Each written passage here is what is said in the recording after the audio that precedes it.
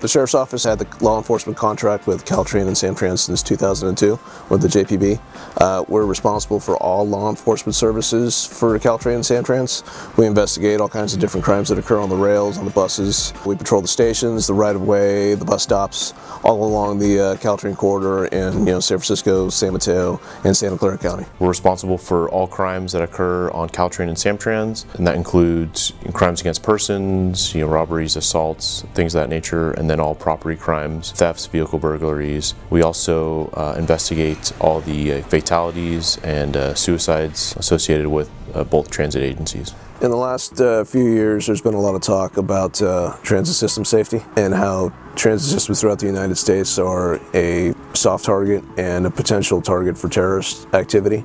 We have 3 bomb dogs that work in the unit. They're explosive ordnance detection dogs. They're trained on a variety of different odors. They're deployed through the system every day.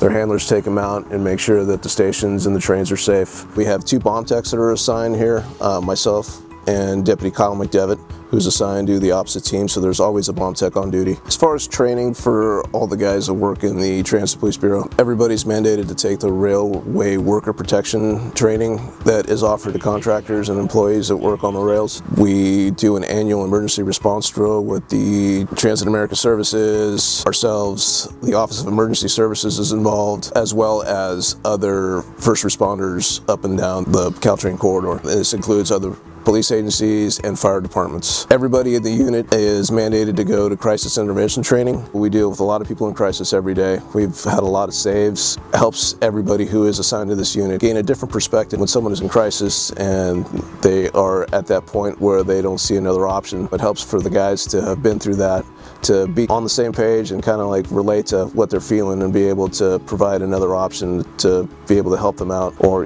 get them to a place where they can get the help that they need. We work closely with our partners in Caltrain and SamTrans to keep that on-time performance high. We understand that there are delays that are necessary due to law enforcement activities, but we try to minimize those by, for train instances, single tracking or building bus bridges to get passengers moving. We try to keep the interest of the district and the agencies in mind when we're conducting our law enforcement investigations. The lack of housing in the area, the salaries of people that have increasingly gotten bigger and bigger, and the rent prices that have gone up. A lot of people find themselves unable to afford housing in the area, which has led to a lot of homeless issues.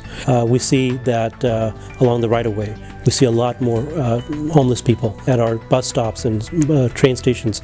We see a lot more encampments as well. The San Mateo County Sheriff's Office Transit Bureau Special Enforcement Team, or SET, was put into place in order to bring awareness to the public about rail safety and also bus safety. There's actually been a 50% increase in HISEP, or high intensity special enforcement, to date, and it's been in place to deter and educate the public on the importance of railway safety and at the grade crossings. Educate students at local schools on the importance of safety when using public transportation. The SET team also responds to crime trends to provide high visibility and limit criminal activity in those particular areas. SET also provides educational and safety courses for various allied law enforcement agencies, the transit district, customer service departments, conductors, and also for security officers. SET responds to pending calls for service, which reduces the response times and increased coverage for Caltrain and SamTrans,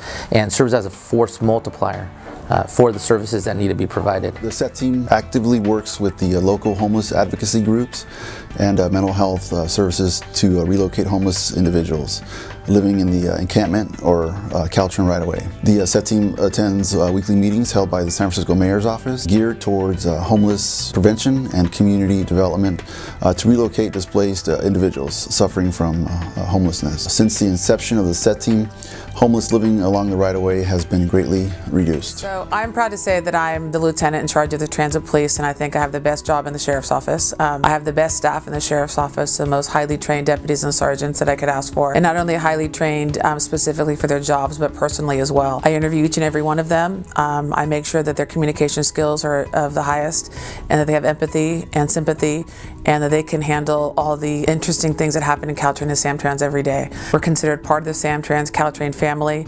and we enjoy that very much. Our deputies are full of compassion. Their commitment and integrity to the Caltrain mission, to the SamTrans mission, and to the Sheriff's Office is impeccable. And again, I'm honored to be here. Thank you. We want to make sure that everybody who rides the buses and trains gets to where they're going safely. We do our best to police the rails, police the right-of-way, and make sure that the transit system stays safe.